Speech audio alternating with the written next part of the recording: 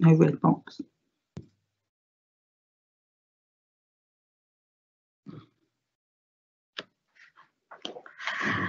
Good evening and welcome to Crawley Borough Council's Overview and Scrutiny Commission meeting of the 2nd of November 2020. Welcome to members of the press and the public watching this meeting live. I am Councillor Tina Belbin, Chair of the Overview and Scrutiny Commission. This is a meeting being held in public and not a public meeting. There will be no public question time at any council meeting while virtual committee meetings are being held. So I'd like to stress the public and the press can still hear and see the meeting, but public speaking has been suspended and any written questions submitted in advance that were deemed acceptable by the council's monitoring officer will be read out as answered. There will be no supplementary questions. The agenda for this meeting is published and available on the council's website. For any committee meeting held virtually, all voting will be held by a recorded vote taken by a Democratic Service team member on behalf of the chair. The exceptions to this are the approving of the minutes from the previous meeting or any other procedure item, or where the item's sole recommendation to the Commission is to note the report. For those items, the chair will move the item and it will be assumed agreed unless a dissenting comment from any Commission member is made. Before I invite members of the Commission to confirm their attendance, I ask that they please ensure their mobile phones are switched off and their backgrounds are plain or nondescript, and that they are aware of their surroundings, so that they're not disturbed during the meeting. This includes making sure all TVs, radios and smart speakers are switched off, please. Commission members are reminded that they should have their microphones turned off unless speaking, and their cameras turned off unless they're requesting to speak. When asked to speak, please turn your camera on, unmute yourself, pause for 3 seconds to allow the slight time connection delay. With this in mind, Commission members are asked to be aware of who they will follow in the voting process and to prepare accordingly. May I ask the officers supporting this meeting to introduce themselves, given their name and job title. I'm Chris Pedlow, Democratic Services Manager, and here's my colleague.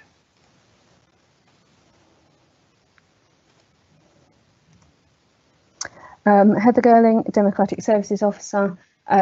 We have not received any apologies, although Councillor Malik is currently having technical issues, and although he received the link as an OSC member, he is unable to view and is only able to view as an attendee.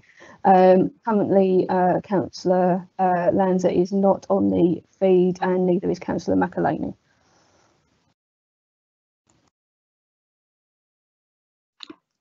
Thank you. We will now be taking instructions together with items 2 and 3. Please can I ask committee members, when called upon, to confirm their name and ward they represent. If they have any declarations of interest and whipping declarations to make. If they agree the minutes of the Overview and Scrutiny Commission held on the 28th of September 2020. Councillor Aylings. Hello, I'm Councillor Aylin. I'm a ward member for Bewbush and Broadfield North, and I have no disclosure of interest and no whipping declarations. Thank you. Councillor Tina Belbin. Good evening, I'm Councillor Tina Belbin. I represent Pound Hill North and Forge Wood. I have no declarations of interest or whipping declarations to make, and I agree the minutes of the Overall and Scrutiny Commission on the 28th of September 2020. Councillor Bob Burgess. Councillor Bob Burgess, council member for Three Bridges Ward. No declarations of interest, no whipping declarations. I agree the minutes. Councillor Burgess, we can't actually see you. We can see your background. We can hear you, and I will take it as you're clearly in the meeting. Okay, thank you. I'll try and sort something out. Thank you. Councillor Barrett. Yes, thank you. Richard Barrett, ward councillor for Pound Hill North and Forge Wood ward. Having read the presentation that was sent round earlier on item 5, Safer Crawley Partnership update, I probably ought to declare a personal interest as a trustee of Crawley Open House, because there are a number of references there to Crawley Open House. So I'll do that if necessary, and I'm happy to agree the minutes of the last meeting. Thank you.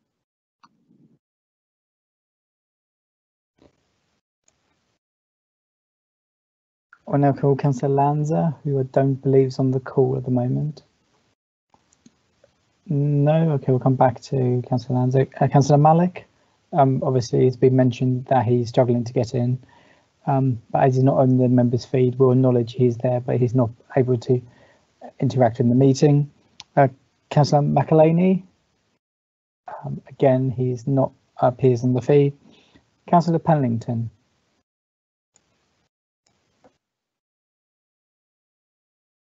Good evening, Councillor Alison Penlington represents Pound Hill, South and Worth.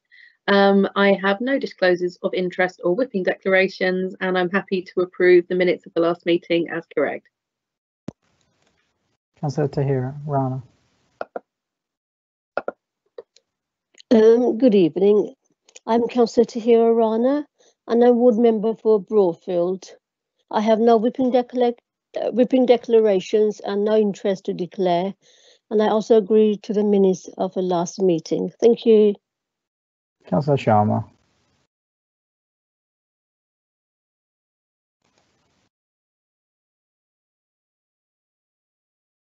Councillor Sharma. Councillor Raj Sharma, Councillor for Southgate.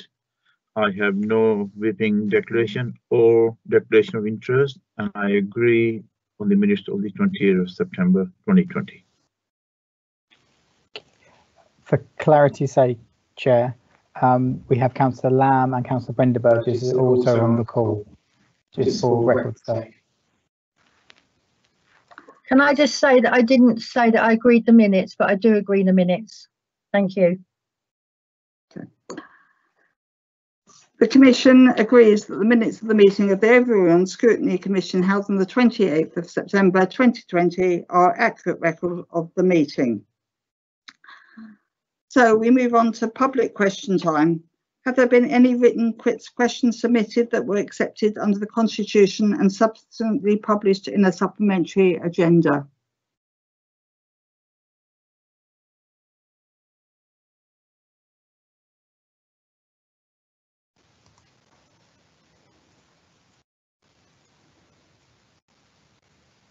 No, Chair, we've had no questions received. Thank you.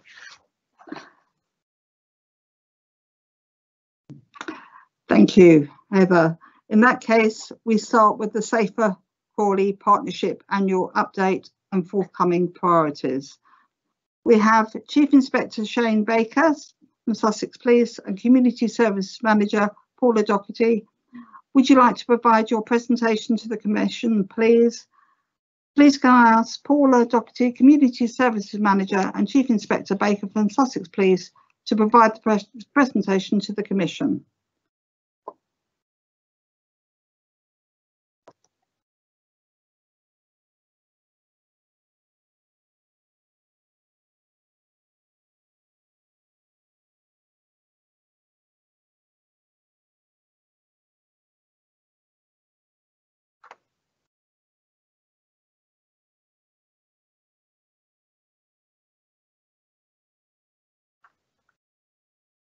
Bear with me. Apologies for that. I was on mute. Chief Inspector Baker and I will walk you through the presentation as an update, and it's to remind you that it's a review of 1920 priorities and features, and we will talk about the year ahead briefly. So the purpose of the Safer Crawley Partnership is to reduce offending, tackle crime and disorder, antisocial behaviour, alcohol and substance misuse, and any other behaviour which has a negative impact on the local community, so that people that live, work and visit in Crawley feel safe. Our statutory partners are Crawley Borough Council, West Sussex County Council, Sussex Police, West Sussex Fire and Rescue Service, Probation Services, Crawley Clinical Commissioning Group, and we have a raft of other partners that join us in this endeavour.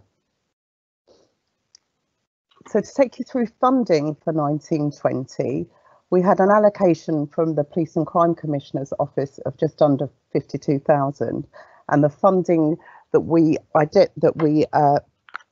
gave that year are as follows: 3,000 to the Women's Step Change Project, 5,500 to support additional community warden activity, 35,000 to Greater Change, which is a project providing alternatives to give responsibly to support our homeless communities. We have the Crawley Schools project and Crawley Open House outreach team.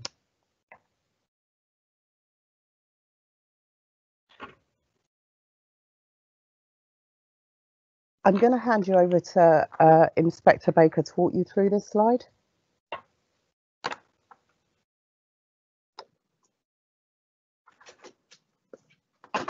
Thank you. Hopefully you can hear me okay. So looking at the crime data there, as you can see on the slide, from this slide we can see that the total crime in Crawley is down 5.6% from this time last year, and in fact is also slightly lower than the previous year too. Crimes with a domestic abuse marker are up 1.9%. However, a steady rise from the last year could be attributed to some better reporting and more robust recording of offences following some dedicated campaigns. Overall burglary is down 11%. And I would imagine that with more people being inside their homes over this period, this has assisted in reducing domestic burglaries. Crimes with a weapon marker have been increasing. However, similar to domestics, our recording processes of these is always improving, and we've run dedicated operations for knife sweeps, such as Operation Safety and Operation Giant, to target this.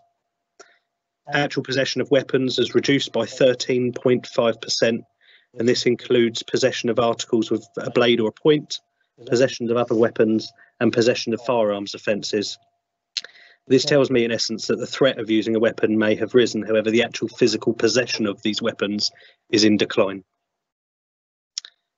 Just moving on to the next slide, the Crawley Neighbourhood Policing team. Our team's made up of 3 sergeants, 1 for each team, and 7 constables. We do have 3 more constables starting in December, which will be a busy time for them to hit the ground running. We've got 4 neighbourhood youth officers as well, who cover both Crawley and Mid Sussex, and they get involved in youth-related crime and disorder. They liaise with schools, look at diversionary tactics, and prevent youths from getting involved in crime. They also seek alternative outcomes to prevent youths getting into the criminal justice system, and ultimately they're there to try and prevent the youths getting a criminal record. Schemes such as Reboot assist with this, and also a new youth matrix system which has been developed to allow us to divert youths who are early in their offending history to get less formal sanctions in the aim that it prevents their reoffending. Our area PCSOs are now being deployed into specific beat areas, and this gives greater elements of local knowledge and ownership of problems. From a public perspective, this also gives a named contact should they need it. Our PCSO churn at the moment is quite high as we continue to recruit PCs, so the names do change regularly. However, a new change to our website will address this and keep it up to date with changes of specific persons. And many of these PCSOs become PCs later on down the line. However, some just really want to remain as PCSOs, and they've got a passion for engagement and talking to people. And this is what we want to harvest as our new PCSOs join us and the existing ones become tutors to the new. I'm driving a piece of work currently to give all PCSOs a patrol plan so that they engage regularly with key persons within their patch and they have a greater element of accountability for any key issues.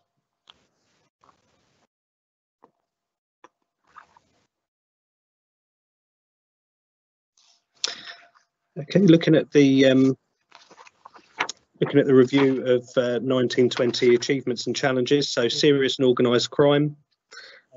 Key achievements there was a school event that was organised last November, whereby presentations to brief Year 9 pupils of the dangers of county drugs lines, the dangers of getting involved and the importance of reporting any concerns to relevant agencies. Also of note, our serious and organised crime priorities were changed this year, not only to now adopt an area which is not just drugs related, but also to ensure that our work is on behalf of the whole of West Sussex as a group. Back in about July time, Crawley and Chichester districts swapped serious and organised crime priorities, and this was largely because Chichester had seen issues of border vulnerabilities and immigration crime previously, more so than Crawley. And regarding Crawley, current intelligence was suggesting that modern slavery and human trafficking was more relevant to the locality. So looking at other key achievements around the street community, we developed our town centre task force approach and introduced that as a way of talking to partners regularly to tackle the issue of our street community. We used enforcement powers for those members of the street community that were not willing to engage or not able to engage at that time due to their complexities and needs. We participated in multiple diverted giving events, which again is a way of helping people give responsibly. And that relates to the next bullet point as well, whereby we have been testing some terminals, so contactless donation terminals in key locations, although that activity has been somewhat stymied by the recent pandemic. We provided some additional funding to Crawley Open House to uplift the outreach team due to the level of work that they undertake with us in partnership. That was a key piece of activity. Some of the challenges are clearly that some of our street community struggle to engage with our services, either because of the level of complexity they're facing at the time, and sometimes just purely because at that particular time in their life, they're just not ready to accept the help. And with that, we understand that there's an impact on the wider community. So this slide talks you through the numbers, and I don't think I need to walk you through point by point because it's quite obvious. You can see that we had some peaks of activity, and obviously since the pandemic, those numbers have reduced somewhat. So if I take the count for this year in September, the number of known street communities with known sleep sites was 20. It's an issue that we continue to tackle and work in partnership with.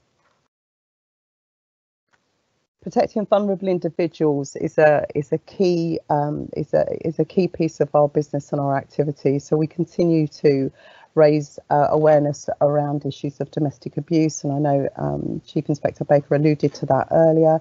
What's interesting is there has been some reports from significant domestic abuse charities of an increase in contacts to those, which doesn't necessarily get reflected in reporting, but we continue to work in partnership around our hate crime activity, etc. The key challenges again are vulnerable individuals who are often chaotic and complex and unable to access support at this time in their lives, and providing effective support that sustains progress. We need to understand that when we are working with those vulnerable individuals with complexities, doing what we do for everybody else just generally isn't good enough. We have to do more because for many of those people, they've operated outside of regular expectations and behaviour. And we need to continue to encourage people to report hate crime. So if I move on to the priorities for 2021, what we've worked on as a partnership is thinking about what needs to sit locally. So if you look on the right hand side of the presentation slide, you'll see that we've got our antisocial behaviour and risk assessment conference approach. That's ASBRAC. So that's really looking at that behaviour that can greatly impede the quality of people's life and their feelings of safety. The next one on the list is the contextual safeguarding peer group subgroup, and the idea of that group is to really tackle safeguarding issues that often sit outside of a family home. So understanding that risks for children and young people are often in and around their peer groups or the influences that parents and carers are unable to have much power with because they're happening outside of the family home. The next group is the joint action group, and earlier you would have heard me allude to the Town Centre Task Force, this is effectively what we now have in place of that. So the Joint Action Group will be the place that looks at themes and trends across our borough and targets responses to those themes and trends. It will be evidence-based. We will be able to talk about the number of reports in a specific area, etc. So the activity that we've got is well targeted and well used, given that it's not limitless. The Joint Action Group it's only taken place twice since it's set up, but it's already bearing some fruit. The idea would be that we would be learning as a partnership about what actions work in what areas and what we can lift and drop into other areas where we need to. And the last group is the Street Community Group, recognising that we have a specific response to that community and looking at the trends and themes and where people might be moving around our borough. There are local structures in terms of what we see from a community safety partnership on the ground, and above those are our Safer Crawley Partnership, the Prevent Operational Group and our Serious Organised Crime Group, all of which report into the Partnership Tactical and Tasking and Coordination Group that's chaired by police colleagues and that we represent on.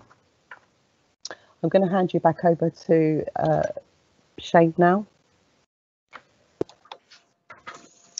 Looking at the partnership structures and initiatives, we've got the West Sussex Violence Reduction Unit, or the new West Sussex Violence Reduction Unit, should I say. It's funded by the Home Office to take a community approach to violence reduction, albeit I think things have been delayed slightly. We've not been able to get into schools due to COVID. Also, in line with the problem profile, we've put additional funding for interventions into Crawley, Ada and Worthing and Arran. That group has 3 broad priorities and success factors: reducing all school exclusions, permanent and fixed term, developing engagement opportunities and platforms with young people, working together to reduce risk of serious violence amongst young BAME victims and perpetrators. That's chaired by Superintendent Miles Ockwell. It's formally a non-police driven initiative, but clearly there's a need for Sussex Police involvement in that. Meetings have now started and are taking place every 6 weeks. Looking at the data that this group has been analysing, it throws up some interesting challenges around targeting activity.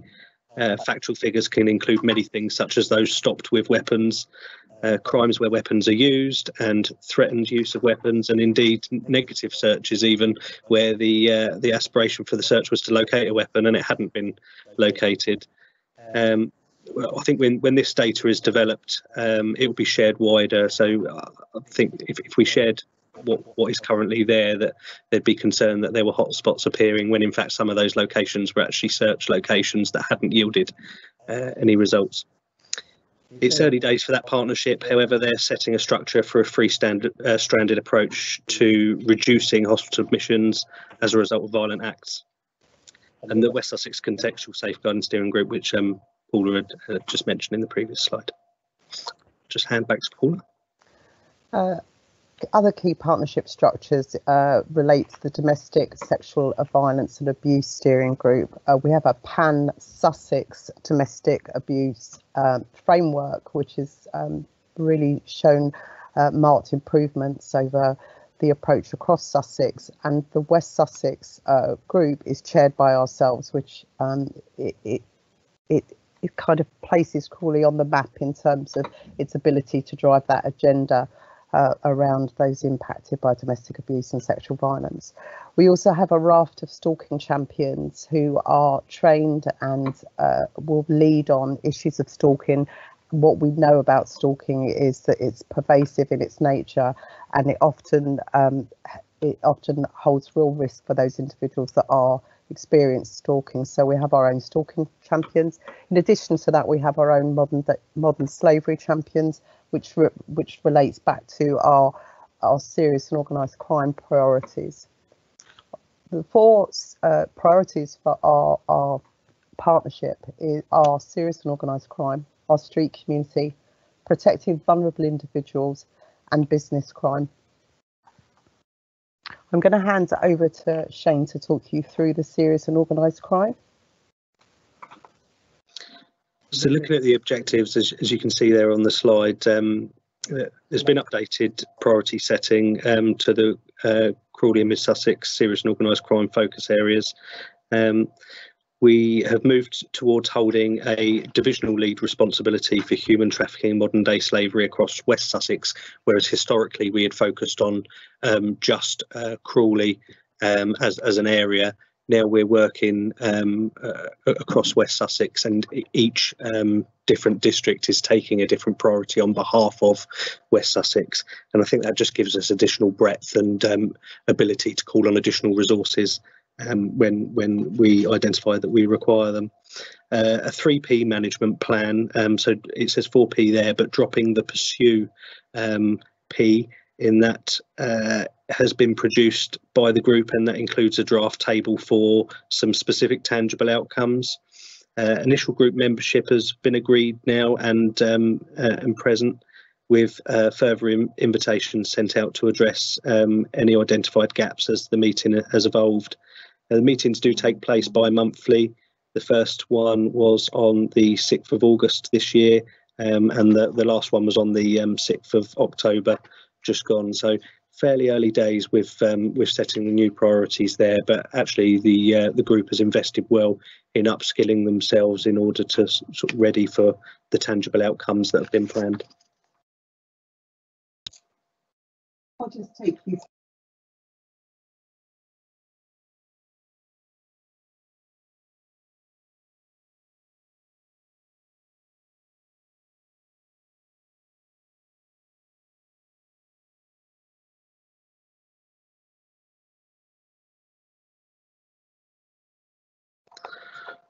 So we're just having some technical difficulties there with mute, but looking at the prevent update for Crawley, so Crawley's not been is no longer a tier 2 site for counter-terrorism. Crawley is represented on the overall West Sussex Prevent Board, and the operational group there established that effective multi-agency partnership working is still absolutely key. The information sharing amongst partners is still there to take place, and also contribute to the overall West Sussex Prevent Board. I think it's recognised that the tier 2 status has perhaps changed, but the good work can't stop. Apologies, that was my clumsiness with my fingers, so apologies for that. So thank you, Shane. So I would like to talk to you about the COVID responses. So when COVID originally came into play in March, we had 89 people accommodated during that initial period. We've currently got 14 people in temporary accommodation from that group, and we've had a raft of referrals to other support services such as Hope in Action, YMCA and Camfield. The successful outcomes, as we could see, is that the 22 who are at Crawley Open House and 4 that are in the Move On houses through Crawley Open House, etc., have shown some real success. What COVID offered us in many ways was leverage to support those individuals that had previously found it quite difficult to access support. So there's a glimmer of hope in this. I think generally the Community Safety Partnership and the Crawley Borough Council Partnership to COVID and the vulnerable members in our community is probably what I would consider to be unrivaled. So we have the previous slide, I mentioned that we still have 20 in the September street sleeper count. We still had 20 people in our environment that we're still very concerned about, and we'll continue to try and work with those groups. So if I'm going to move on to talk about some of the current challenges, and I'm going to pass on to Shane to take this slide. So just looking at the bullet points on there in a bit more detail, so antisocial behaviour does remain an ongoing challenge, and to some degree it has been amplified by the current COVID situation. Perhaps not amplified in its current form. It's changed from traditional antisocial behaviour. The sort of traditional reports has moved very sort of insular and very localised as people's focus becomes on their own sort of neighbourhoods and neighbours.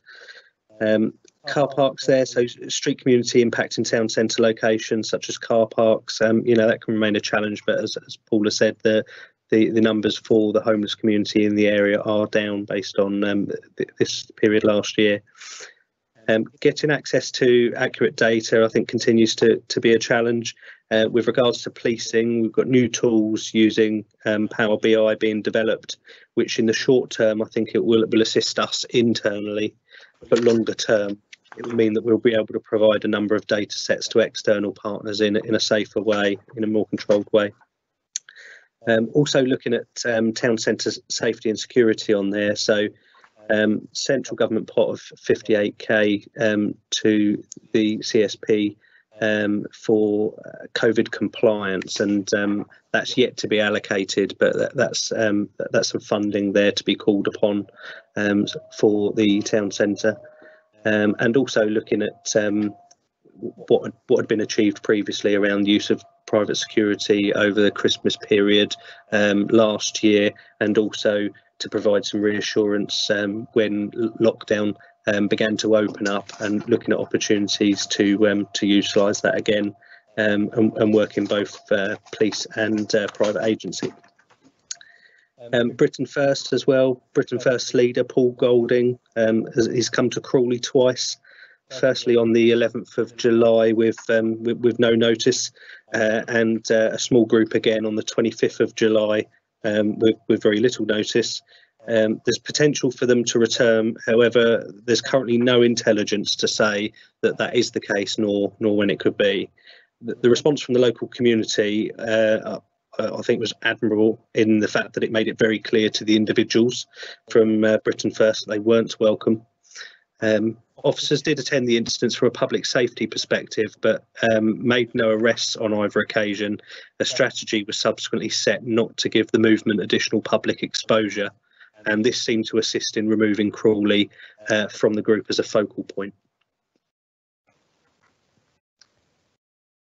So if I take us through future developments now, and we are cantering towards the end of our presentation. So some of the future developments are that we are co-funding across the 6 district and boroughs in West Sussex an analyst post, which should support our understanding of data and better enable us to benchmark against other areas within West Sussex, but also look at the national picture. It should also give us some greater levels of understanding and detail to the data, so that we get a bit more granularity and be able to forward plan.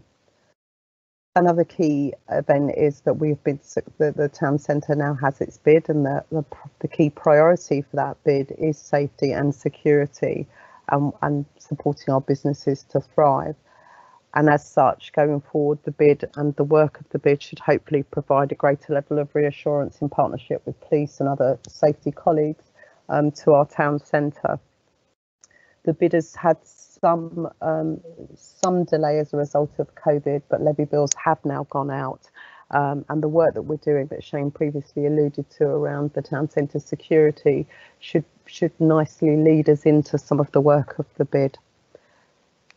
We're also looking at some other key local issues that we might be able to sort of drive forward, such as looking at our rapid response CCTV, etc., which we're currently doing some investigations about at the moment. So all in all, I think we've got a busy year ahead and some specific challenges that come as a result of the pandemic. But I think our partnership approaches have led us to have some real success in year. That is effectively the end of the presentation from myself and Shane.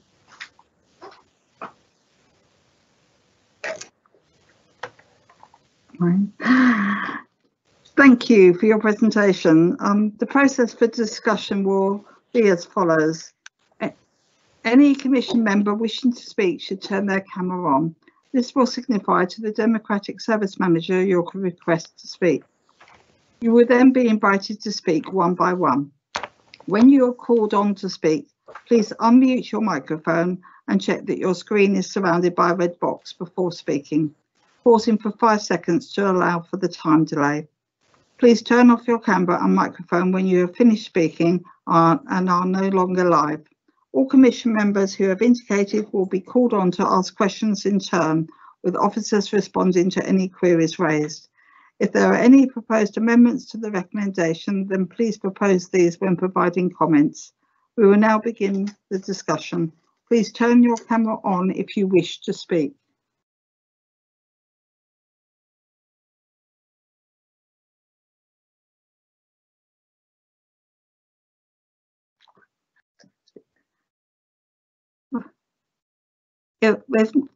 If no other Commission members have questions, I have a couple, if I may. Thank you. First of all, though, thank you for a very detailed presentation. And I don't wish to be critical at all, but it would be nice perhaps to have an indication of how much cybercrime we have in Crawley, with all of us being bombarded with phone calls almost weekly at home, as a point for the future. But also, I don't know whether you'd have this, there was a knife handing in session, I believe, at the Memorial Gardens. I just wondered how successful that was, please. Chief Inspector, have we got any figures on that?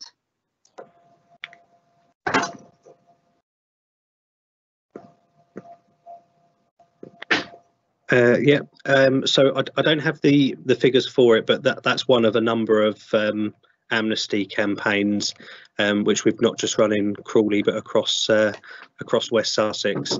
The ongoing work for those policing operations continues. It's not work that's stopping, and in fact, arguably, if we do stop, then we stop becoming as effective. But what I would say is, with regards to the amnesty approach, I think we actually see better results from the education and getting into schools, which is where we'd like to focus our efforts longer term.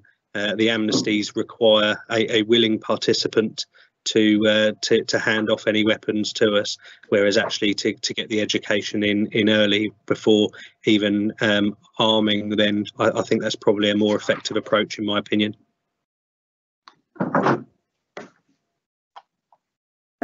Thank you.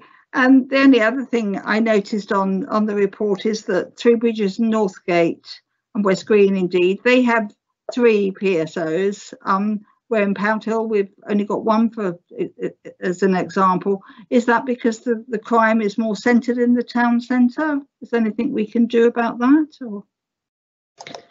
Yeah, so the allocation of PCSOs is generally based on demand, and that's policing demand that's been allocated. Also, geography plays a bit of a factor in that as well, and also around the actual PCSOs themselves. Some may be in a job share, some may be part-time, etc. So the allocation is there sort of overall based on a number of factors. So just looking at the number of officers assigned to an area is not necessarily indicative of the service that area receives. Thank you. All Commission members now? No? Have any others? Councillor Burgess.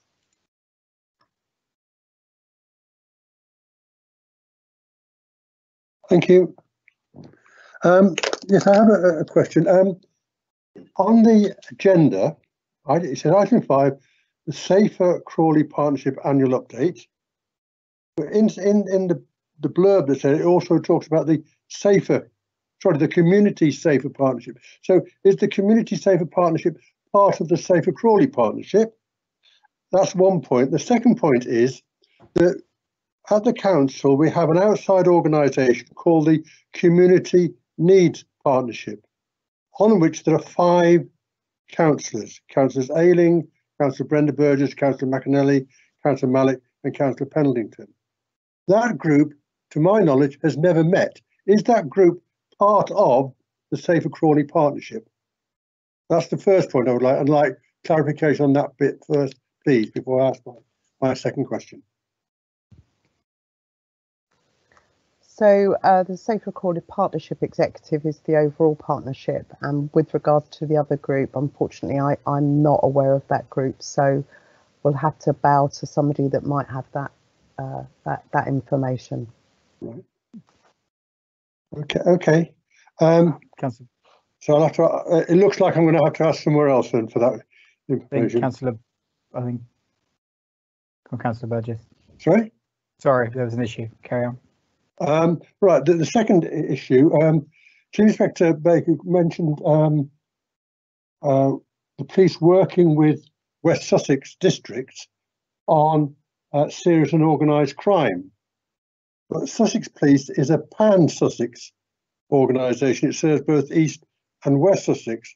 Therefore, presumably, there is a similar group dealing with East Sussex as well as with the group that's dealing with West Sussex. Isn't that a dilution of resources? Would it not be better for to have the serious and organised crime being pan-Sussex rather than just West Sussex and then also East Sussex? Sure. This is a local approach to those groups that already exist at that level. So as you can imagine, serious and organised crime is, at its top point, international. And then we've got National Crime Agency looking at the issues nationally. And this is actually, when you distill it down, this is our local response to those issues. So it doesn't take over the pan-Sussex response that's already there for dedicated teams. This is about how we interpret the serious and organised crime priorities locally, and how if we sort of capture it at the top end and capture it at the bottom end, then actually we're attacking from 2 points. Okay, thank you. Councillor Sharma.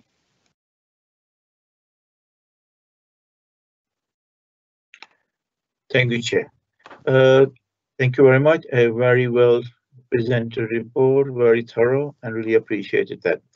I think one of the things that interested me in that was your list of PCSOs and the areas they cover. In my other role as a youth worker, I mean, I always had a list of them at the back of my desk. I remember during the COVID period trying to throw an incident, trying to ring each and every one of them. And like you said, practically everybody had changed and moved on, and I found it.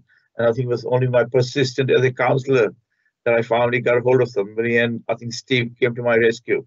I would appreciate that if an updated list could be provided. I think in this day and age, when through an email, okay, changes will be made, but I think if an email could be sent, it'd be just as easy for us to print it and have updated list, because it is quite often easier to be in touch with your own local PCOs rather than sort of going around the houses. Otherwise, thank you very much. A good report. Just to say, I think we can add the list of the PCSOs to the information bulletin. I don't know if Shane has anything to add to that. Yes, I do. So firstly, I sympathise in sort of days gone by, and trying to keep the logistics of those lists up to date.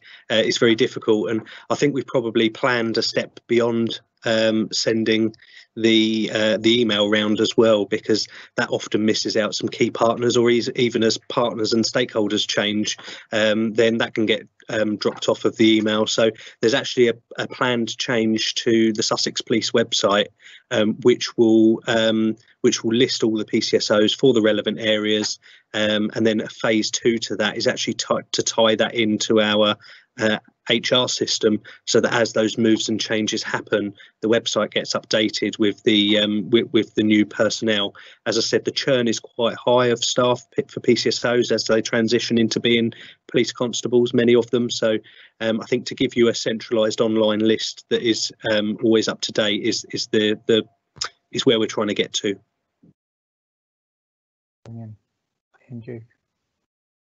Thank you.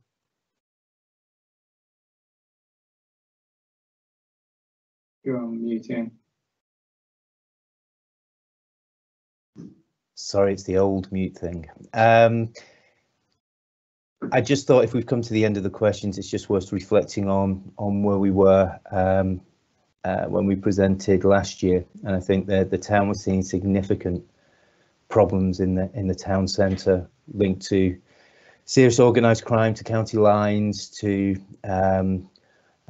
sort of modern day slavery trafficking on the streets in the form of begging, etc. And I think the the danger would be for us to think that all that stopped as a result of COVID. But if you cast your mind back, I think all partners did a fantastic job in tackling what was a multifaceted issue and starting to bring the town centre back for the people of Crawley. And that included a lot of high profile successes, some of which we publicised at the time, some of which you would have seen in the press. So I just wanted to basically highlight that. I think the office has been quite modest in the presentation, just how much work has been done over the previous year, and absolutely central to that has been the partnership working that's taken place. So yeah, I just wanted to put that on record at the end of this item.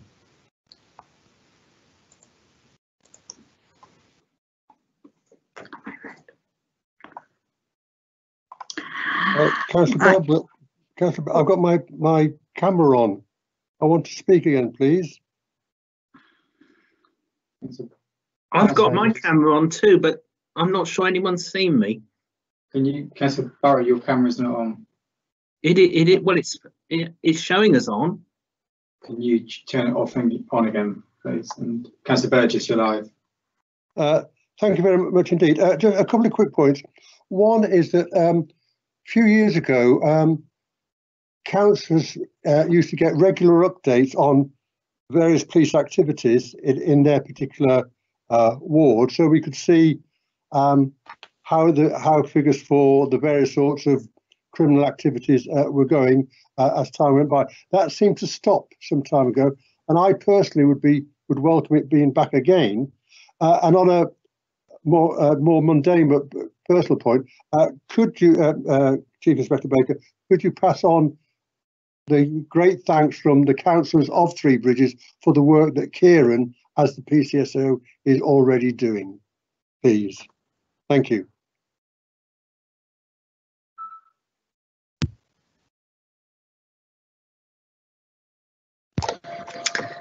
So to comment on the first point around the crime statistics being available and published regularly, we've moved towards centralised reporting. As I said earlier, we're looking at this new tool, Power BI, which will give us a far greater way to carve and sort of dissect the data in lots of different ways.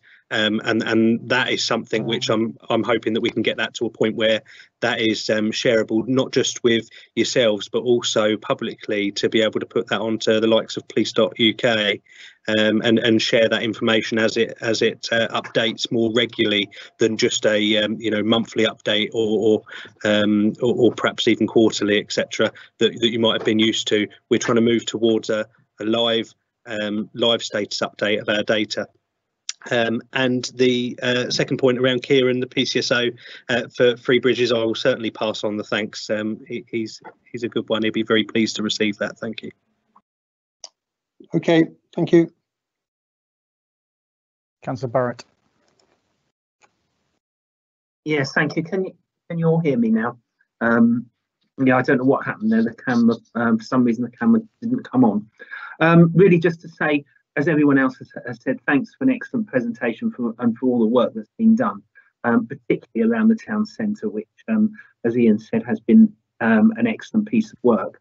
I would also just like to comment on the PCSOs, because there was this discussion about the numbers per neighbourhood and obviously the geography and the size of the neighbourhoods, and really just following on from what the chair said about having one for Pound Hill, I really just wanted to say how much I welcome the fact that the people of Forge Wood already have their own PCSO that was mentioned on the list, because as you and I know, Chair, there is a certain perception amongst some residents in Forge Wood that they're a bit of a forgotten area and that they don't receive the same level of services that other neighbourhoods have. So it's really good that the police have actually set aside a specific PCSO post for what is obviously a relatively small neighbourhood at the moment, but it's growing every day. So, thank you for doing that. That's really appreciated. I did just have one question. If we could go back to slide 12, which is the one that shows the number of rough sleepers by month for the last financial year. Really, I know Paula did touch on this in terms of the numbers as a result of the pandemic. what's very clear if you look at those figures is that we had a relatively stable population until about this time last year, and then all of a sudden there's an almost 50%, well, it is virtually 50% increase from 32 to 47, and then those numbers stayed roughly constant through to March, and it seems as though there was that sudden jump in between November and December last year, and it wasn't obvious to me what the reason behind that was. So I wondered if anybody could tell me what, what's behind that.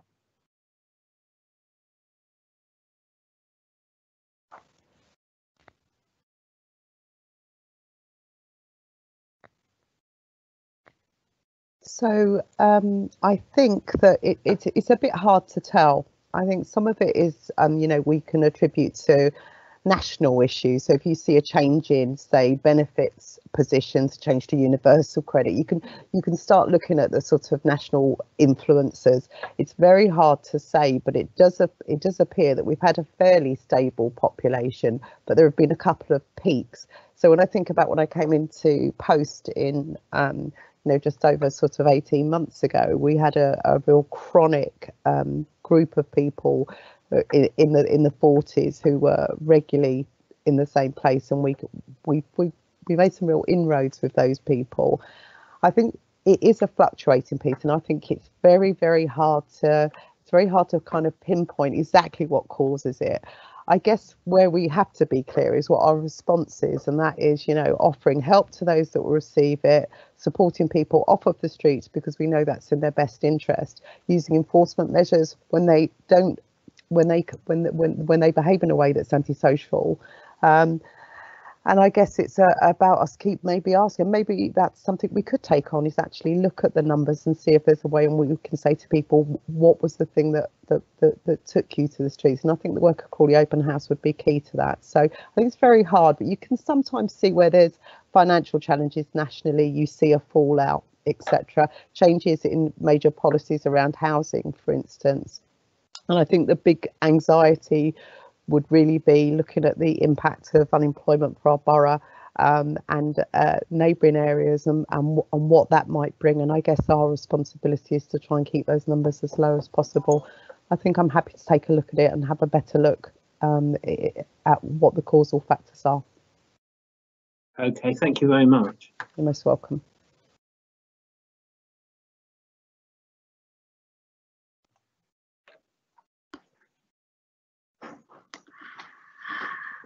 As all Commission members now have had the opportunity to speak, we will move on to the recommendation. I move that the Commission notes the update and that the views expressed during the presentation and any actions are acknowledged and documented by the officers. I ask the Vice Chair to second. Councillor Rana, please can you second? Yes, thank you, Chair. I second that. Thank you. I would just now like to thank Chief Inspector Baker for attending tonight, along with the officers, and providing such an interesting and informative presentation. Thank you again. I believe we have an item from Democratic Services now concerning Councillor Lanza.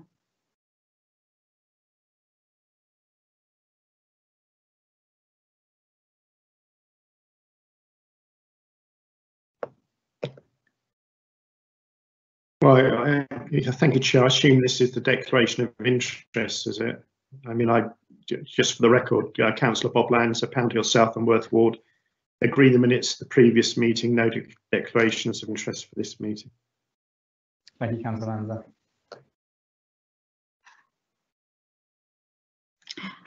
Thank you, Councillor Lanza. We will now move to the transformation plan update. It's a report from Ian Duke, Deputy Chief Executive. Within the Constitution, the OSC has within its responsibilities, function and remit to review and scrutinise the Council's transformation programme. So please can I ask Ian Duke to introduce and present the report to the Commission. Thank you.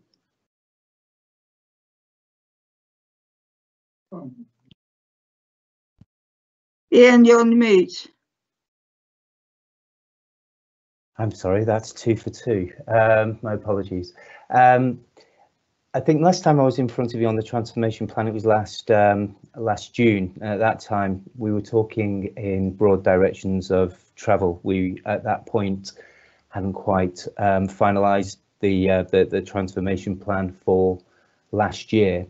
What members will have in front of them today is two reports, essentially. One that gives you a progress report on the plan that did come to fruition last year, and a second, a revised transformation plan. And the fact there's two, I think, speaks to just how much progress there has been in the last 15 months or so. And there's two reasons for that. One, I think, is a huge amount of background work that has been done by officers, and you'll see that in the report. But also, I think that the challenges of COVID have really accelerated aspects of the transformation plan. Some of the things that we were talking last time around having new ways of working, getting ready for the new town hall, about our values and behaviours, really came to the fore this spring. If we were to take the digital transformation, for instance, members wouldn't have seen very much about what was happening in the background and all the work that was done in order to get our IT systems to where they should have been. But it did mean that we were able to roll out the technology that you're using today right at the end of March. And that meant that council business was able to continue in terms of day-to-day services. It took a little longer, obviously, for meetings such as this, but it allowed council services to carry on in a different way, but in a way that still provided services to local residents and allowed us to operate as a council. And so you got this big jump, and that was a new way of working that was instigated pretty much in a 3-day period. That would have taken months in any kind of normal context. And so you see this when you have a look at the transformation plan, the review of last year's transformation plan, whereby the new town hall. Those of you who've driven past the existing town hall can see the looming structure over it. It's just starting to get the 8th floor built, and that's on track to deliver. So much so that we're now talking about that being business as usual, rather than a transformation driver. Digital, likewise, a lot of our infrastructure that we need to make the next leap is in place. Instead of talking about transforming our IT, it's really about now how our IT can help transform other services, and that starts to become the focus moving forward. New ways of working. There really has been, we never expected staff to move at that pace, to be in such a different place. So in a way, the ordering of this kind of switched overnight. I guess the challenge that we have moving forward is very much about embedding that change and making sure that it's the right change, making sure we haven't gone too far in some directions. There's been a lot of support for staff and for managers about how you manage organisations in a virtual context. It's all too easy to rely on presenteeism, but that doesn't exist anymore. So how do we need to work in a different way? So we're still learning on that.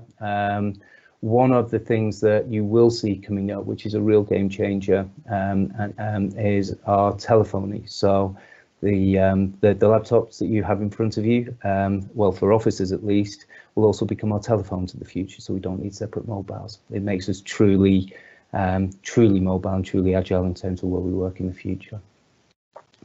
Values and behaviours. It's too easy, I think, to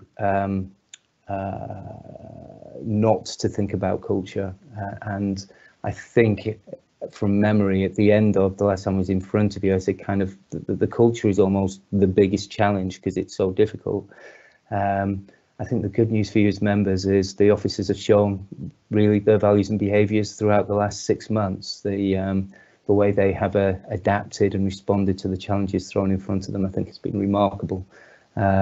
And it just goes to show that the foundation stones are really in, and the values and behaviours that sat on there and that staff hold each other accountable for are the values and behaviours that staff themselves developed which is, I think, really why people have grabbed hold of them.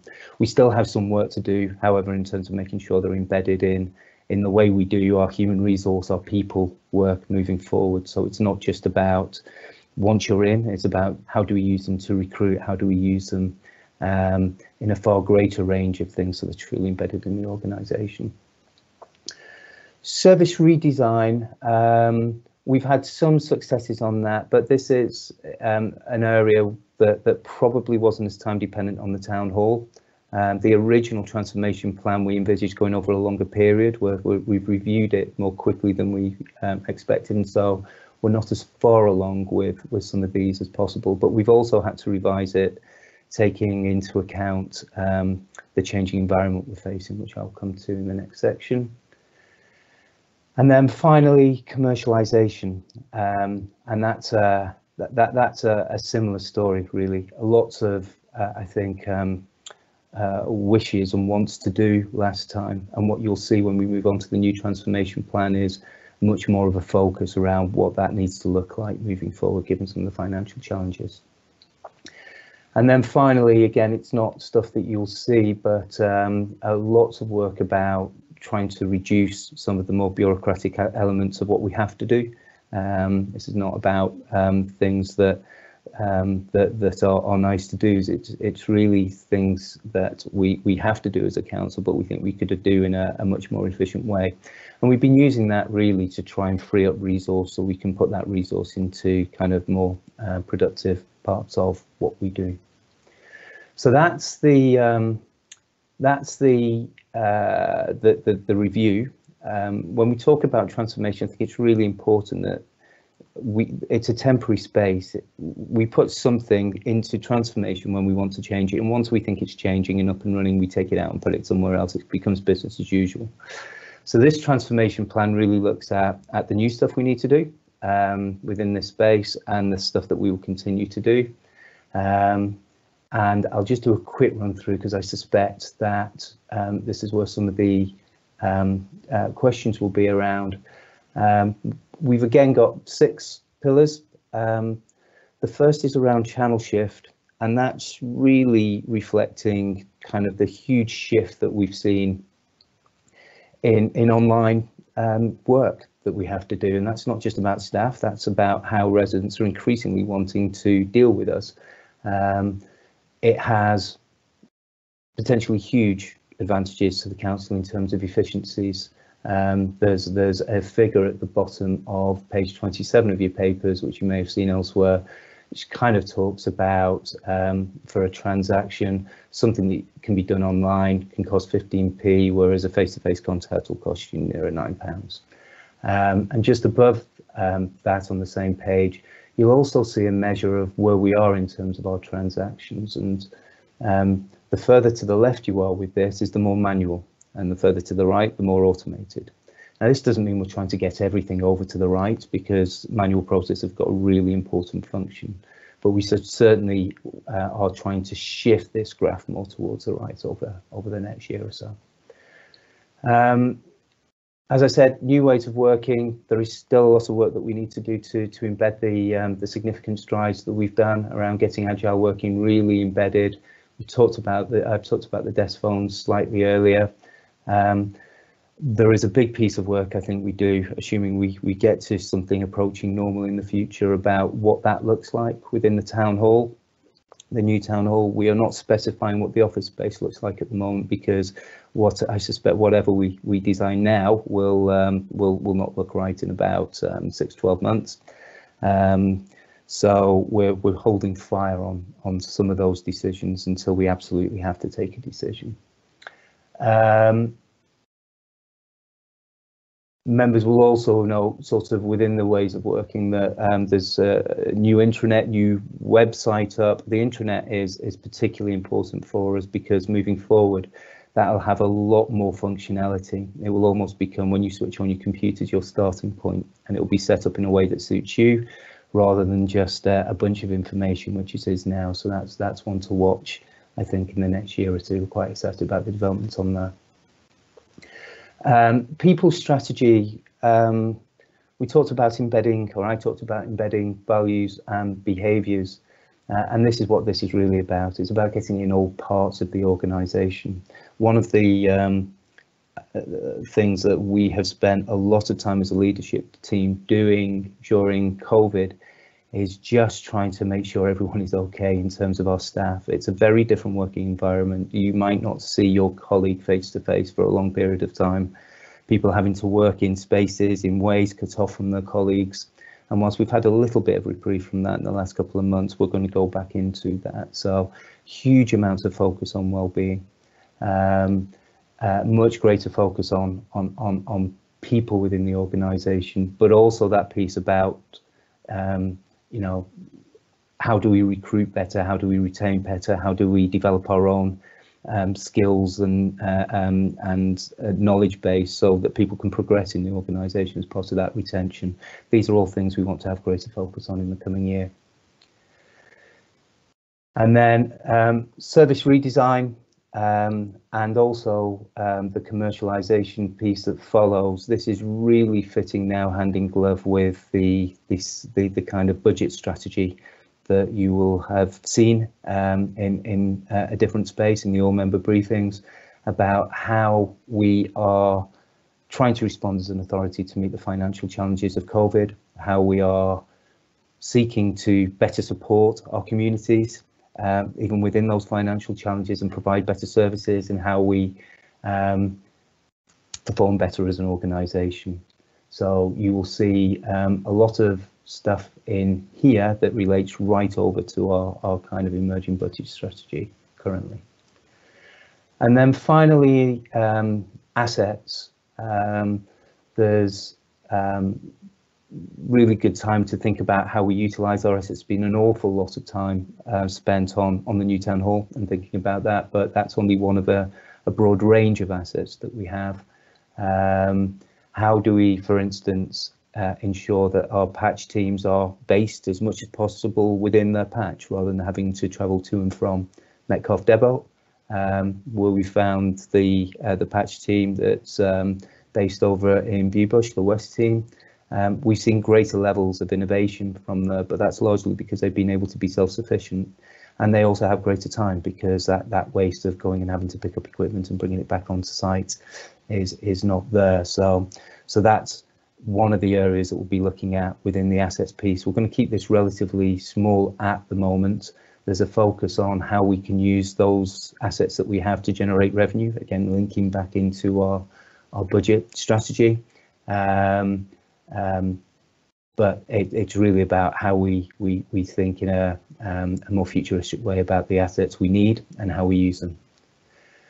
And that, in a whistle-stop tour, is probably it for now, to allow other things to come out as part of the questioning and conversation.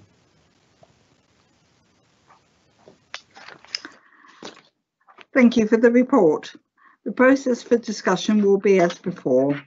Each Commission member will have the opportunity to speak. Please indicate by turning your camera on. When you are called on to speak, please unmute your microphone and check that you are live before making your comments, pausing for 3 seconds to allow the time delay. Once you have spoken, please ensure your camera is turned off and mute your microphone. Thank you. We will now begin consideration of the report. Councillor Lanza. Yeah, thank you, Chair, and thank you, Ian, for the report. I'll go through by page number, if that's okay.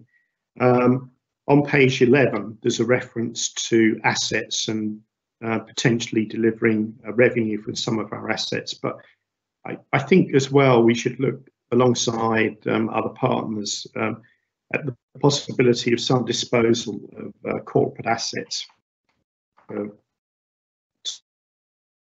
To realise at the bottom, on the top of page 14, which is Appendix A, which is the kind of business as usual area, we refer, of course, to the town hall project, and I've always been a supporter of building a new town hall rather than refurbing an existing one. But you made some comments about office space, and in the light of events with COVID, what are we doing to make the proposed grade A office space, and it's important to make the point that it's grade A. What are we doing to preserve its attractiveness to the market? And is there any need to review the underlying business case there? Because the rental income from the grade A office space was always important to the business case. At the bottom of page 19, there's out of work hours working and looking for evidence to address inequalities in terms and conditions. I just wondered if you could give more detail about what those inequalities might be. On page 20, near the bottom, it says review our corporate debt recovery policy, process and procedure to maximise recovery. Now, that's a great project. Of course, every year we write off debts, having gone through major efforts, everything we can possibly think of to recover them. So what's different about this? I mean, it's laudable to really put the boat out on debt recovery, but what do we have in mind that's different, and would there be some impact on some quite old historic debts if we're successful with that? And then in Appendix B, page 27, we got some diagrams there which illustrate transaction costs, which of course are much less with online, less than telephone, which is itself less than face-to-face. But we make a remark there that we're talking about nudging people away from cash and cheque payments. But elsewhere in the report, we talk about banning cheque payments. So is it a nudge, and we're really going to, still keep those channels open for people who need them? Can we just be clear on that? Because I think a lot of people.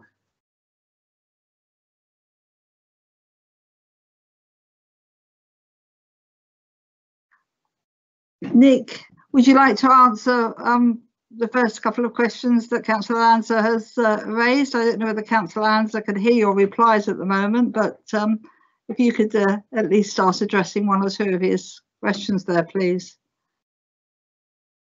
Nick, can you unmute? Sorry, not Ian, sorry. 3 for 3, it's been a long day. It's all right. I know another Duke, sorry. A Nick Duke, okay. Yeah, I may have missed one because I think Councillor Lanza also broke up near the beginning, but I'll do my best. The disposal of assets, I think it will be on an opportunity by opportunity. We are part of, we do have discussions with like one public estate, etc., etc. But really, I think the focus is where we can really generate a revenue right now rather than a disposal. If a disposal meets broader strategic aims, then we'd certainly look at it. But I think revenue's king at the moment where we can do that. The town hall is a really interesting one, and you can imagine that we've had some significant focus on whether the business case still stands in the light of COVID. The good news is our commercial agents are very clear that it does. We envisage, or they envisage rather, they advise that we are well placed regionally, being just outside of London, that as the capital's kind of commercial market sort of recedes, people see that there's a different way of doing work, that they don't want to pay the huge amount of costs of being in central London, that they will start to look at regional offices. And indeed, they're starting to see those conversations happening. At the moment, and I do say at the moment because it is a changing environment, we are advised that the kind of square foot rental rate point, I think our business case was predicated on about £28 per square foot. We're looking beyond that at the low 30s at the moment, so that gives us a little bit of scope. We also possibly don't need as much room as we thought we did for the council. We were looking at 3.5 floors. There's a question on that half floor and whether we do. So it's one of those bits where we're just going to push down the line a little bit while we while we really understand what the future looks like. In terms of the terms and conditions, it's one I need to be, I can't say too much about, other than the way that we do business and the way that people kind of came into the council and the contracts they've signed, it changes over time, and so for you have some historic things that one person will have and the person sitting next to them largely doing the other job may not have, and it's an opportunity to just go and look at that and how it should be looked at. That's what we mean. We're not talking about sort of legal inequalities or anything along those lines. It's just trying to get a greater consistency across the piece. Debt recovery, I think the review is to try and come up with an answer to the question you posed, Councillor Lanza. So, you know, we will see what comes out of the review and to see what that looks at. In terms of the cash and cheques, it's a really, it's an interesting one. I think there are some areas of our business where it seems to me that cash and cheques were probably at a point where we shouldn't necessarily do too much in terms of taking them on. You know, especially if we're talking about your commercial, a lot of people have bank accounts, so it's strange that there's still a reliance on that. If you, a lot of the time when we're sort of getting new people onto services, we're insisting on things like either direct debit or online payments. So it's really about bringing that into line again. Cheques in particular are very expensive, and cash, I think we will continue to take cash for those people who absolutely have no option. But increasingly it makes sense to switch. And what we've seen during COVID is actually it's only a few that really need it. People have still been able to come into the town hall to pay by cash, by appointment. Those numbers have tailed off over time. It's really been, I think, a convenience or a habit. And that's where the nudge comes in, because that habit seems to be changing voluntarily as people sort of adapt to the new reality. So unless I've missed anything, I think those were the points that Councillor Lanza was asking. Yeah, through you, Chair, that covers everything. Thanks, Ian. Yeah. Okay. Councillor Barrett. Right, thank you.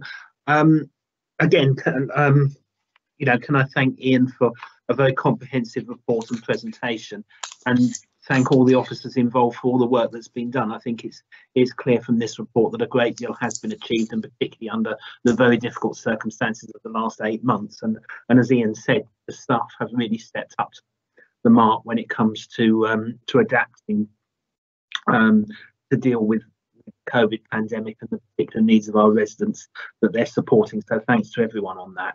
I've got a number of points. I wonder if, Chair, are you happy to take them one by one? Because I find that easier personally.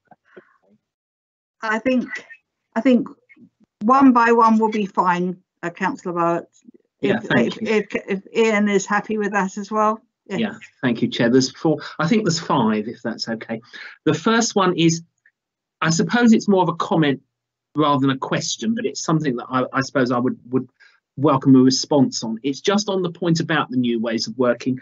The paragraph at the top of page 11 in the covering report that talks about how teams have been able to support customers differently throughout the lockdown.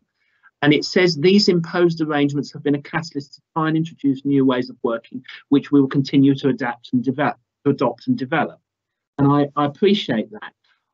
I suppose what I wanted to say is just really to sound a note of caution, because we hear so much in the press at the moment about the new norm and moving to a new norm and all that sort of thing.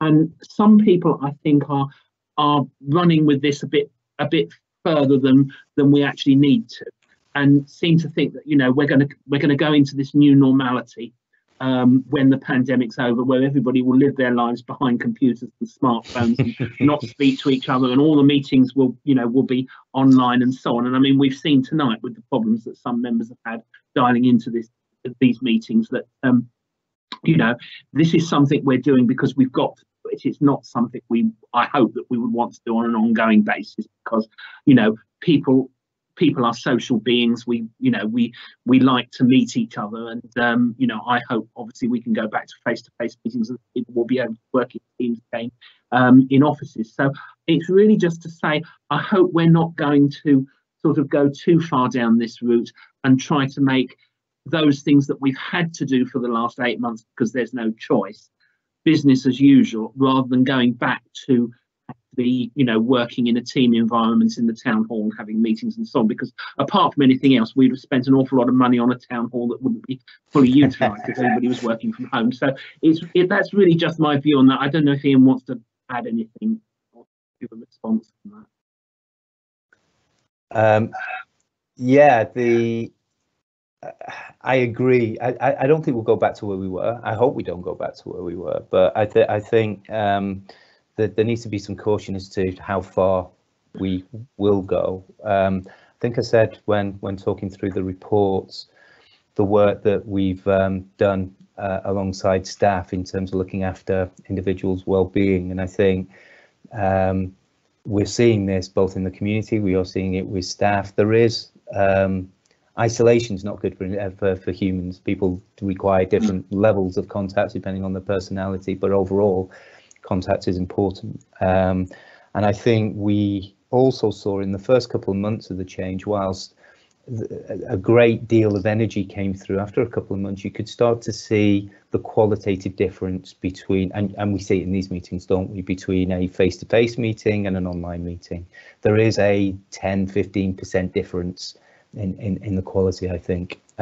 So we know that we will never go to a point where it's from a staffing point of view, we'll never go to a point where it's all virtual. I think hybrid type approaches will start to become an interesting option, where some people are outside of the room, some people are inside of the room, and see where those dynamics are. As I said again in the presentation, we are delaying decisions on the kit for the new town hall until we absolutely have to take a decision, because I don't think anyone can say with any confidence what it looks like.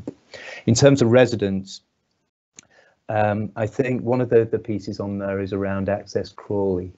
And I think one of the strands to that work is, if we can do much more online in a way that suits people, do we release resource that means we can work with those who have the greatest need in a different way and actually give them more time? And I think this becomes a key about actually, when it's face to face, it's not just about those costs, it's where it delivers much greater value, and where you can actually start to get beneath not just dealing with the symptoms, but maybe some of the causes. Especially with those residents who have ongoing and different needs over a longer period of time. It allows us to start to think in a much different way. Okay, well, thank you very much for that. The next one is on page 17 of Appendix A, under New Ways of Working. It's just this point about actions remaining from the last transformation plan, and one of them is listed as the replacement housing management system. And it says the contract was awarded following procurement, project delivery team now in place, and timetable is spring 2022. And I really just wanted to ask about that, because I do recall that an item went to the cabinet on this some time ago. It may be up as long as a year ago to actually award the contract on that. And it may possibly have come to OSC as well. That would have been before I came back on here as a member. And it was a contract for a certain number of years, I think, to support it, if I recall. But I was a bit surprised by that timetable of spring 2022, because that seemed a long time away. It may possibly have been delayed by COVID, but I just wondered if you could comment on that, because I would have thought, given that the contract was let some time ago, we would be looking at having the system in place by now. The project's on time. It's in line with the programme for this. It's a huge undertaking. Because the database is multifaceted. It's everything from your assets to your your residence database and all the repairs. It's effectively trying to bring together what are now, from memory, something like 5 or 6 different databases that operates independently, and we need to make sure that that system speaks to itself. So this is not a simple shift. What it will give us at the end is a truly unified view of our tenants, of the properties, and it also gives us a platform for actually looking at the way we manage our assets in other areas. So we're taking a good hard look at this, for instance, around our commercial assets, and whether this gives us a system for improving the way that we manage those. So it is a big piece of work. I think the report actually, and thank you, Heather, for the prompt, went to Cabinet in June of this year. So it might have been the one that you were referring to was the earlier ask to go out to tender on it. But nonetheless, it is a long leading project because it's a complex one. It needs to be done properly. Okay, thank you very much for that. The next one is on page 19 under service redesign. Again, it's on the progress so far. It's talking about the contact centre demand review to understand demand with a view to identifying failure demand, increasing channel shift and maximising impact using available resources. And then it goes on to say the review has been undertaken, identifying significant failure demand in the system.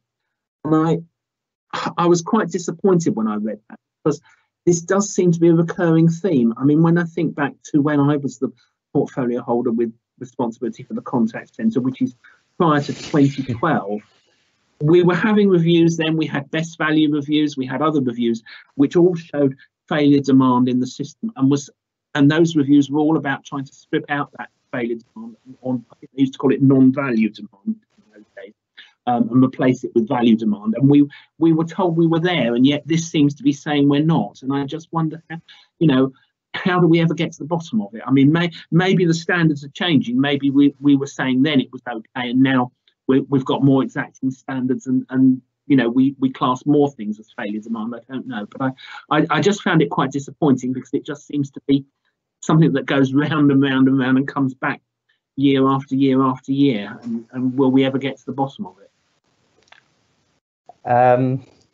So I think failure demand kind of makes sense. It's quite judgmental language. So it's I guess what we mean by that is inefficiencies and things that could be improved.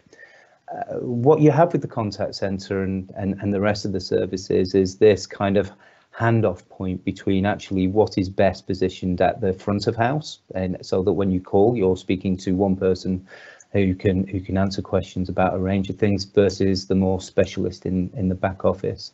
I think the work that you're referring to made a whole suite, a whole array of improvements in terms of how that worked. But things like technology moves on. A lot of the things that we're highlighting is as part of this is actually where things could be put online. Again, coming back to the channel shift, there's links to the channel shift agenda on this, and actually make it a far more seamless process. There's stuff where we are only kind of partially able to do the work in the contact centre still. So although we've made some progress, there's probably more we could do. And then there's some that, as services have changed, you actually kind of want to kind of revert. You'll never eradicate failure demand out of a complex system like a council. There will always be some. And as things change, more will be created unless you change with them. So I guess that's what I'd say. There's more that we can do.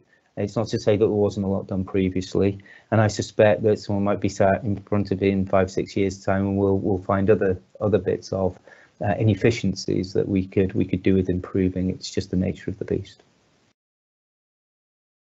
Okay, thank you. Then if we can move on to Appendix B, page 27, under channel shift. If I could just take you to the graph that you talked about earlier, the bar chart with the transactions. I just would like a little bit of clarification. There's one section that's called partial and one that's called active project, and I didn't quite understand what those actually meant. in terms of what type of transactions they would be?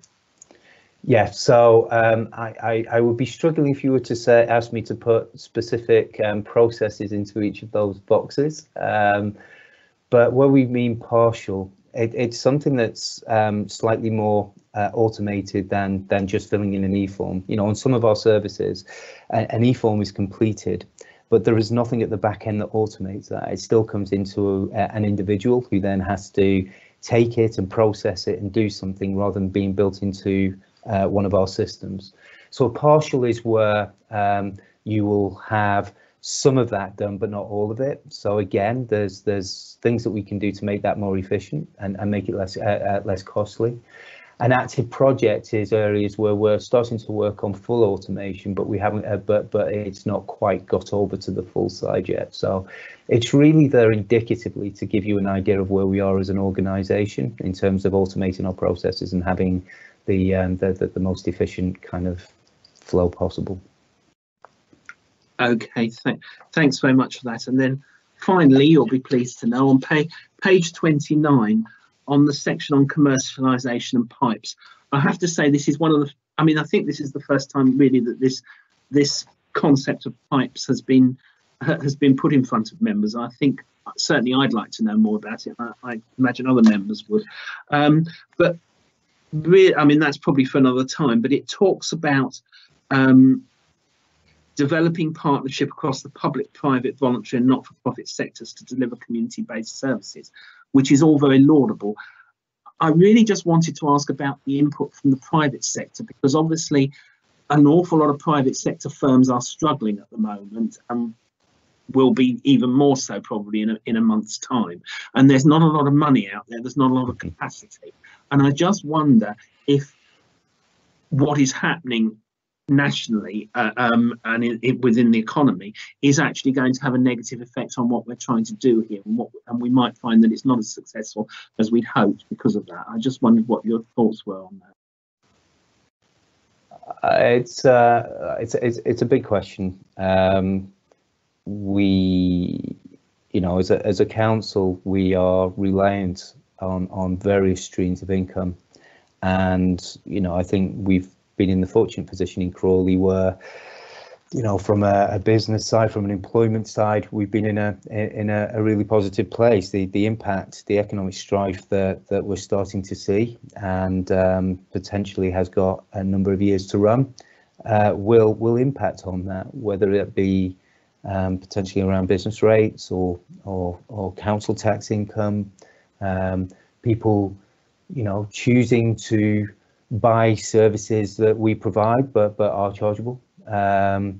It's one of the things that is very much built into some of the work that is happening on the savings front, and is part of the reason why when we talk about the financial context for the coming years, there's a big piece of work to do there, and that's obviously a conversation that we're having in other areas. There are things that we can do to help mitigate that, and that's very much what this is all about. Be that we're trying to put things in place to stimulate parts of the economy or support people going through change. The good news is, I think, as much as there is good news, that we are still seeing interest in businesses wanting to be in Crawley, and that's not just from the town hall experience where we've got people expressing active interest already. But it's also what we're seeing in some of these spaces that are becoming vacant within Manor Royal. The question is it the same economic structure that we want? Is it the higher value employment? Is it the lower value employment? But time will tell. So I'm not quite sure if that's answered the point you were trying to get to. Yeah, well, it was. I was really just trying to sort of flag up that maybe obviously we have a particular target, particular things that we want to do within this area of the transformation plan. And I suppose I was just trying to flag up the fact that maybe that might get thrown off course by the fact that the private sector are not going to be are not going to have as much funding or capacity available to them that as might have been expected when this was first mooted. I suppose that's what I'm trying to get at. I've not put it across very well, but that's what I'm trying to say basically. I think it's called live.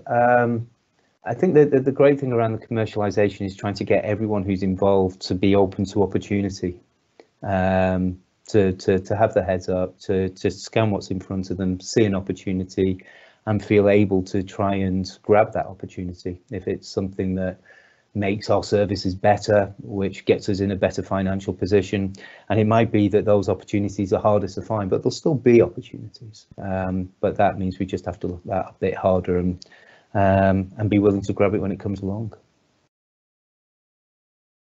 Okay, thank you very much. So Ailings.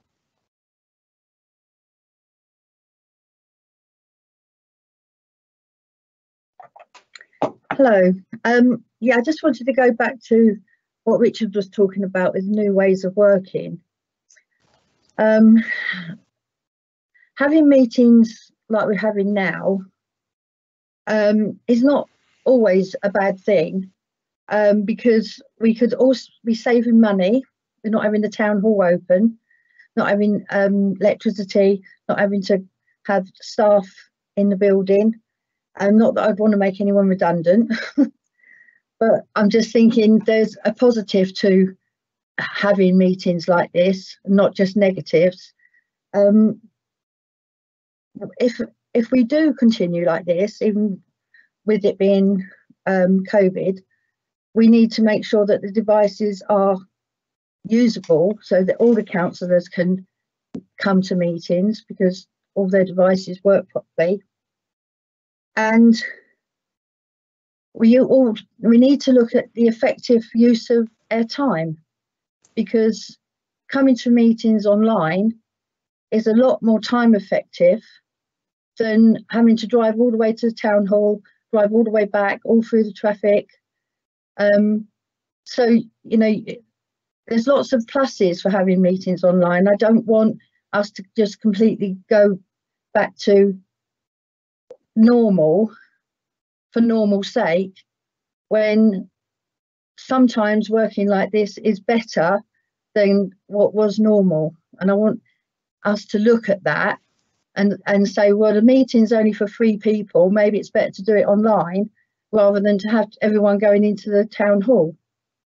I think it needs to be a meeting by meeting strategy, rather than say, right, now we're going to stop doing it online, we're going to go back to normal. That's all I wanted to say. Thank you. I think that's absolutely right. I think it's really where that balance is in the future, and keeping choice, so that you know, people have the opportunity to do it in the way that works for them.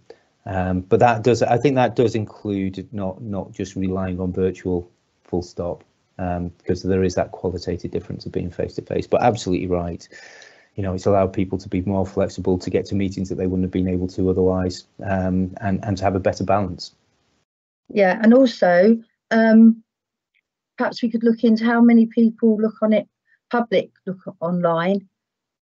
Are we getting more people looking online than maybe coming into the town hall to the meetings, to the public meetings? Because the public might prefer them online. I don't know, maybe that's a consultation that we could do. Thank you. Certainly look at that. Hi, I would like to just come in on this point. I think there are advantages, obviously, to being online. It saves the travel time, etc. But also, to counter it slightly, we do sometimes lose the creativity out of meetings. I mean, my husband has been working from home for 7 months now, and yes, he's more productive because he's probably putting in more hours that would have been spent travelling. But he said you do miss the bouncing off of ideas, and I'm just wondering how we're going to give that and inject that creativity, because there's no doubt I think this is going to be a way forward, because it's going to save the car parking, the cars on the roads. There's a lot of advantages to be working like this, but somehow we've got to make sure we keep the creativity of work going as well for employees, because there are benefits of bouncing ideas off each other. Sorry, over to you. Yeah, we've just done another staff survey. We're constantly doing them to really, as part of this trying to look after, make sure people are right, trying to work out where we can do things differently. But what's come through is that there's the vast majority have really enjoyed a mix of the virtual working and coming in, and I think that's in that shift to the mix is increased over time as people's nervousness about coming back into the workplace has decreased. They've experienced it, but also exactly what you're saying, just bouncing off people or spotting someone that you wouldn't necessarily put a Teams meeting in to speak to, but actually it's really helpful just to have a quick 5 seconds chat with them in the corridor. It's those kind of interactions, the bumping into people, as well as you say, the creativity. These are online. It's difficult to have a really relaxed conversation in a way that's very spontaneous, because it needs to be managed. And that's what I mean about that qualitative gap that we've seen. After we got over the excitement of being able to work this way, you did start to see just that 10% missing in some meetings. In others, it doesn't make a difference, and actually it's much more efficient to do it this way, but sometimes there is a gap.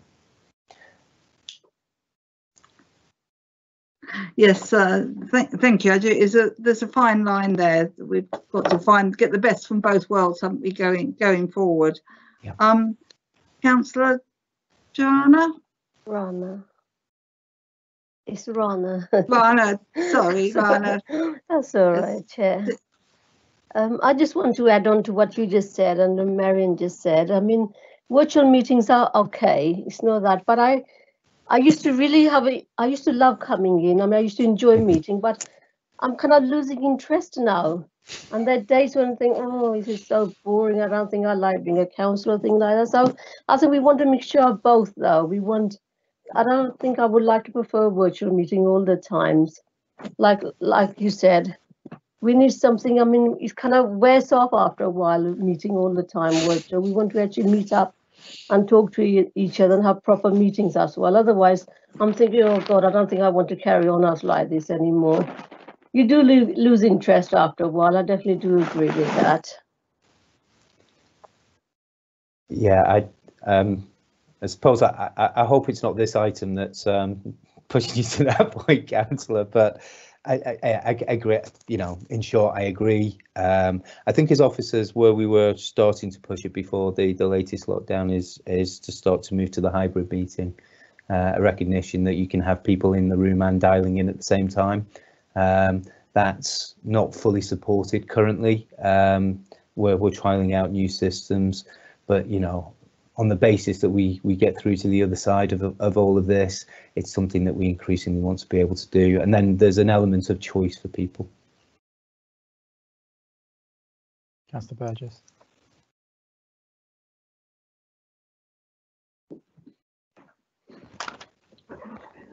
Hello, thank you. Ian, the Appendix B is a what is it described as exactly? It's the current transformation programme, yes, or transformation plan.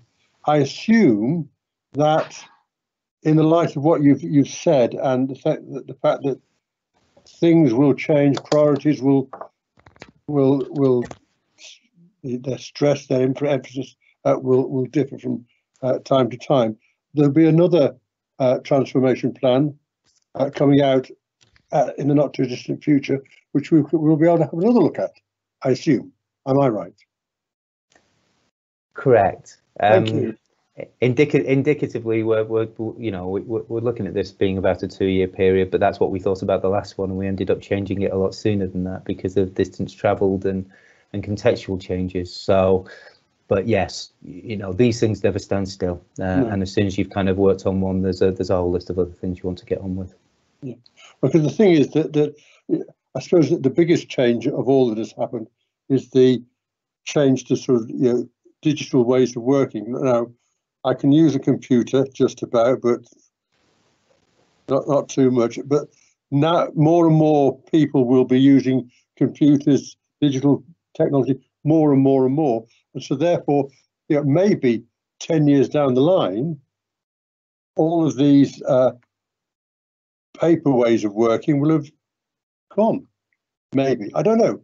But that's a distinct possibility, and it's something that we need to bear in mind, or I don't need to bear in mind because I'll have retired. But people need to bear in mind for ways forward, because you can never stop. You're always going to be moving, hopefully, forward. Okay. Yep, completely agree. It never stops.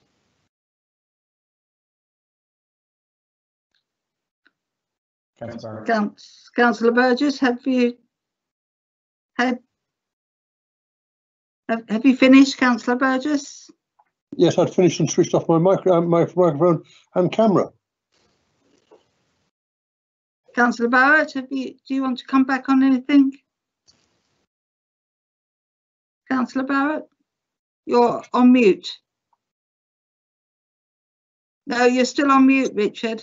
Sorry, thank you, Chair. I keep pressing and it keeps muting and unmuting itself. Really, just to say on this point about the hybrid meetings, I mean, I think it's very much horses for courses. That, you know, we are clearly going to move to virtual meetings, things like small internal meetings where it might be 3 people, you know, 1 councillor, 2 officers, that type of thing, the briefings. That seems very logical. But, you know, when we're talking about public decision-making committees, then that's very different, and you know, that's where you need the interaction. But it was really just to say this point about hybrid meetings. I know there've been some issues about the actual legality of that and having hybrid meetings and having people that are in the room and not in the room and so on over the years. But I mean, the idea is not new. And certainly I can remember when I was on an LGA committee quite a few years ago now, sort of up to 10 years ago, and the meetings were in London at LGA House. There was one particular member who was from a council in Yorkshire who used to appear by video link, because he didn't want to come all the way down, and obviously the LGA or his council paying the expenses. And so he used to be on a sort of hologram whilst everybody else were in the room. So, you know, it's not a new idea, and it is something that can be done. But I know when it was talked about before the COVID pandemic, there were actually regulations that prevented you from from actually taking part. And I think if you did that for a formal committee meeting, you couldn't go by law. And whether that's changed as a result of these new rules, I don't know. But of course, the rules we're working under are only in place until May anyway, and then the government will have to either renew them or rescind them. Yeah, that's correct. I mean, my focus really was the officer side of things. I wasn't really speaking to the formal committee, but you're absolutely right. There's nothing yet that allows us to hold hybrid meetings. We couldn't do virtual meetings before all this started, so one assumes that we will go in that direction. It's a bit strange, actually, that with the way that technology is moving on, that isn't an option that's available. So we'll start with the officers, and then we'll see, obviously, where the regs take us over time.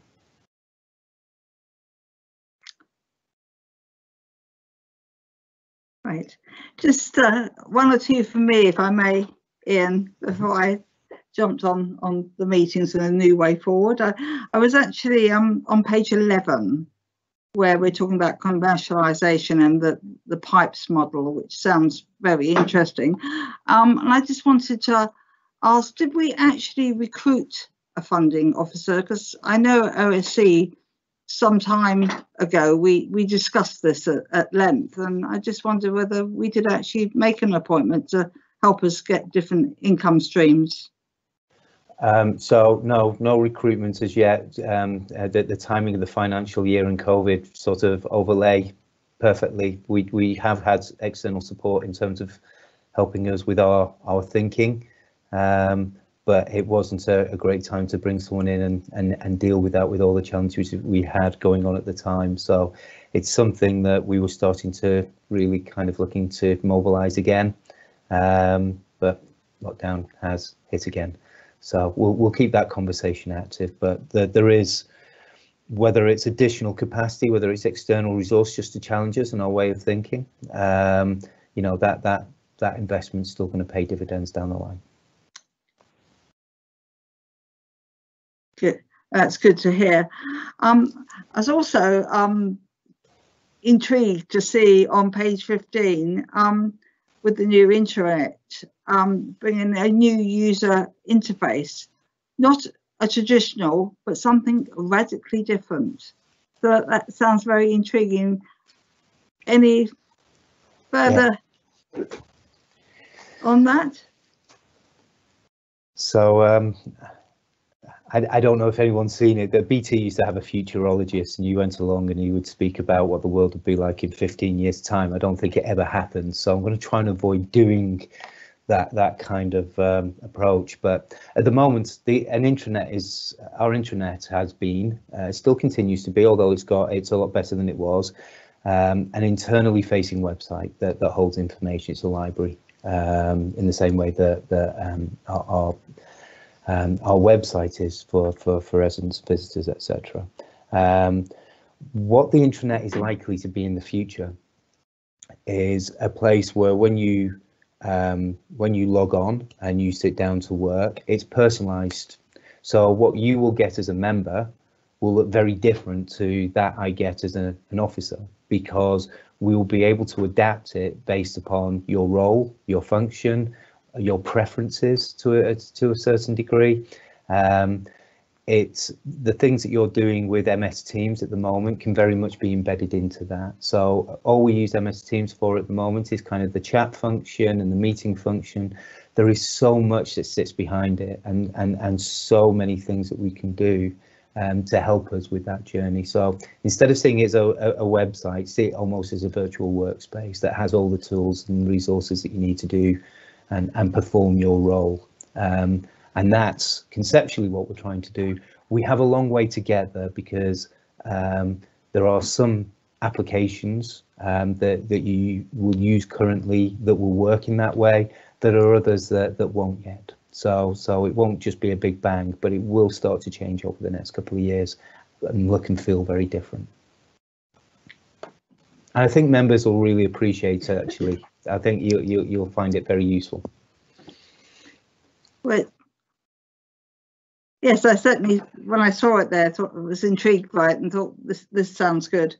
I would just like to thank you and all the staff for being so involved in the transformation plan. It's obviously covered all sorts of every area, and the council is nothing without its staff, and it's good that everybody gets involved by the looks of things on this, with surveys being done, etc.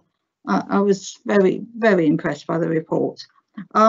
So have all the commission members had an opportunity to speak now, please? We'll now move on to the recommendations then, as set out in the report. I will move that the Commission has considered the report and request that the comments are expressed, are acknowledged and documented by the officers. And I will ask that the Vice Chair to second, please. Councillor Rana, can you please second? Yes, Chair, I second that. Is that agreed? That's agreed, thank you. The recommended, agreed? Agreed. Agreed. Agreed. Any more? Agreed. Agreed. Thank you. The recommendations as set out in the report have been approved. Appointments. Following the resignation of Councillor McNamee from HASC, the OSC needs to put forward a representative to the committee. Do we have any nominations, please? Councillor Barrett? Yes, could I please nominate Councillor Bob Burgess? Thank Second you. Thank you. Seconder?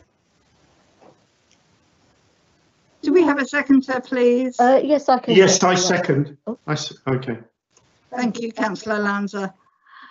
Do we have any other nominations from the floor?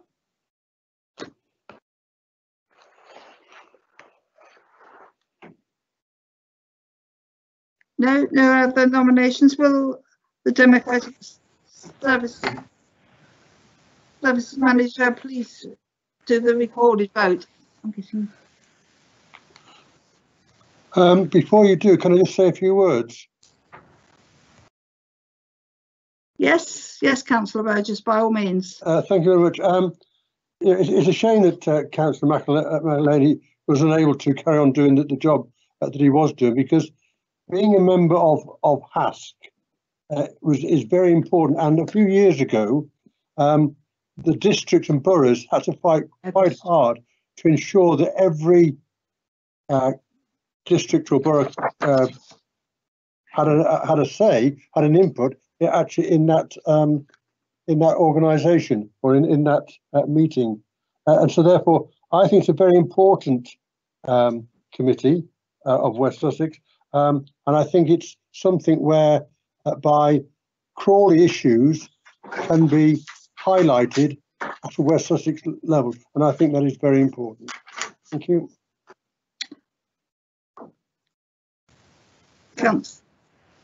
Heather? Yeah, I would just like to say before the Democratic Services Manager continues, for record purposes, Councillor Malik is able to view the meeting feed, but he's unable, unfortunately, to communicate verbally. Thank you, Chair. Thank you.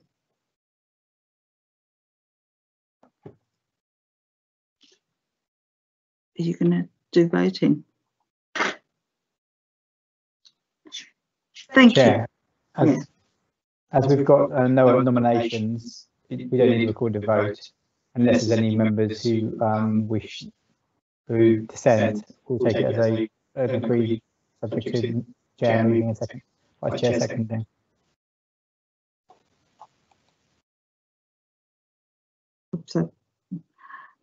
Thank you. I look forward to hearing your reports, Councillor Burgess, in future from HASC. I believe the next one is November the 8th, so hopefully you'll get some emails about that shortly. Forthcoming decision lists. The forthcoming decision list is featured on your agenda and also on the Council's website. I will ask Democratic Services team to list those that have already been referred, please.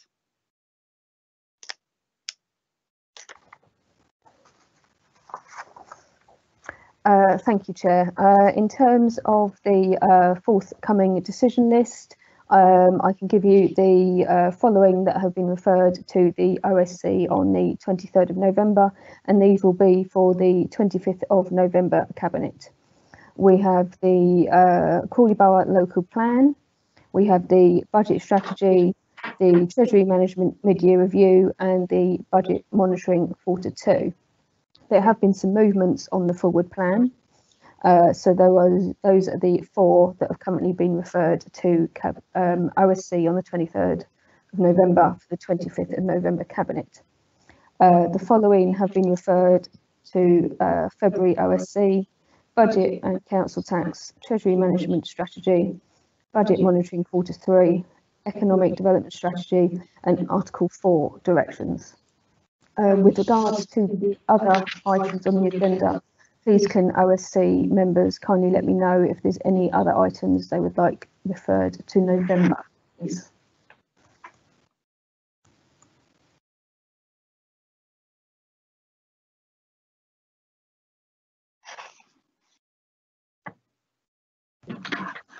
Right, okay. There is no supplementary agenda. Therefore, with the business of the Commission concluded, the meeting is now closed at 21:01. Thank you and good night, everybody. Good Good night. night. Thank Good you, night, Chair. Good everyone. night.